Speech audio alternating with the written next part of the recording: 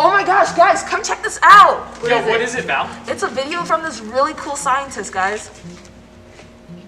Hi, my name is Melissa and I am a National Science Foundation Graduate Research Fellow with the Bird Polar and Climate Research Center in the School of Earth Sciences at The Ohio State University. I am a Latina hailing from Massachusetts and I study the geochemistry of Antarctica. So, despite growing up as a Caribbean American, I really enjoy the cold, and I think a lot of that has to do with growing up in Massachusetts and then spending a lot of time with snow in upstate New York. So I was interested in our polar regions and I pursued graduate study to study those regions. I focus on the 2% of Antarctica that is currently ice-free, and that's limited to areas that are either on the margins of the continent, so on the edges, or these tall mountain peaks in the Transantarctic Mountains that actually poke above the ice sheet. So those ice-free areas have soils, and these aren't soils like you typically find in your backyard. They're really dry, super salty, and haven't seen liquid water for possibly millions of years. We also don't have the same cover that we have here in the United States, like the grass that you see in your backyard or the plants or animals, large animals. Instead, the organisms that we find in these soils are small, usually only seen with a microscope or barely with the naked eye, and those are the organisms that are the top of the food chain.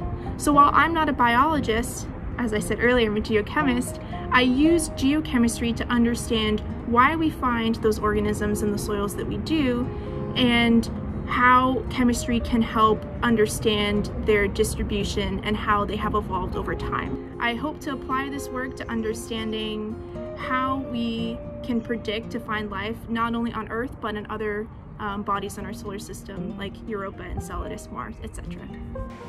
Whoa. I didn't know there was small stuff in the soil like that. Do we have stuff like that in Ohio? I don't know. We do! Let's go find some. All right. All right.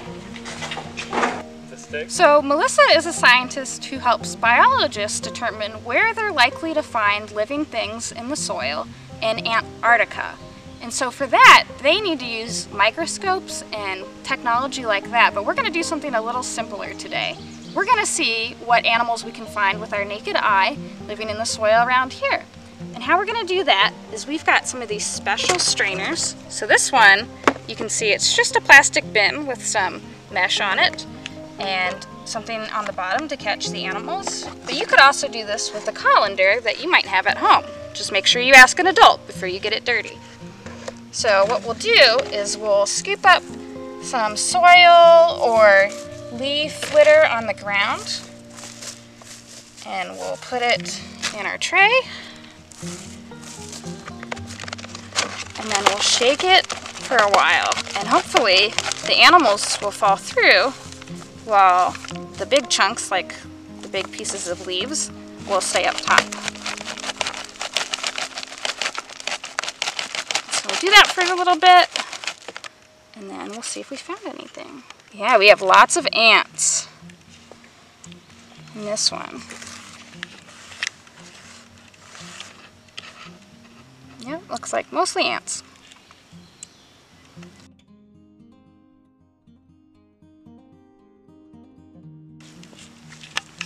So let's see what all the counselors can find.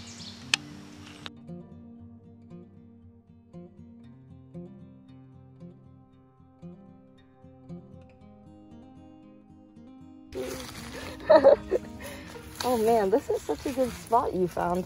Yeah, I thought it would be really good because there's so much leaf litter on the ground, and I feel like there's going to be a lot of really good places for those tiny insects to hide. And some of those spots in this mulch are wet, but then some are like pretty dry too because it's in the sun. All right, should we shake it? Yeah, let's go ahead and shake it up. Shake, shake, shake. Shake, shake, shake. Shake that salsa. Shake that salsa. All right, let's see what we found. Okay. So far, we have these red mites. Oh yeah, I see it.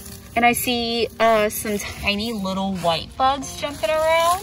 Oh wow. Yep, and I think there's something, oops, something jumped just right there. Wow, I'm really surprised that there's so many tiny little bugs that you just like don't even think about while you're walking by. DJ, what are you up to? I'm collecting samples here in a more shady area. Why is that? Because I figured a lot of animals like to be cool, and this seemed like a really cool, damp but shady area for animals to settle into. Cool. Let's see what we find. Yeah, almost ready. So I see lots of different tiny bugs, some with wings, some without wings, but here's a little dude I saw. He's a little worm. Can you see that? That is a spider. Let's rate him. Oh, he's fast. And here's an ant. All right, we got this wet, moist, compact ground, and we can just like grab some stuff straight off the top. Ooh, ants. You got a magnifying glass? No. We'll be right back.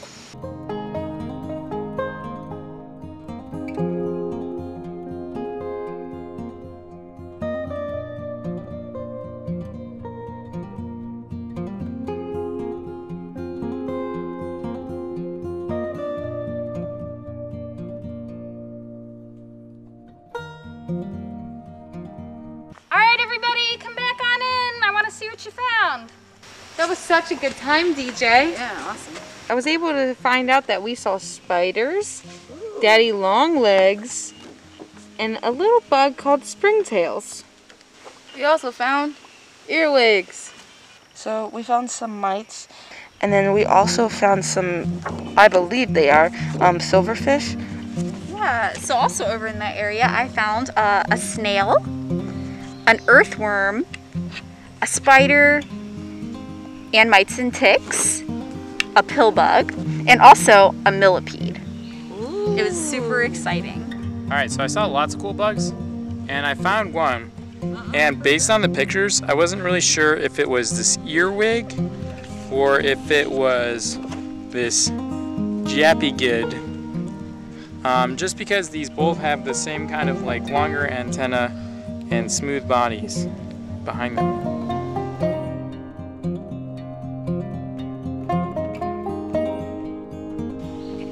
Great job being soil scientists, everybody.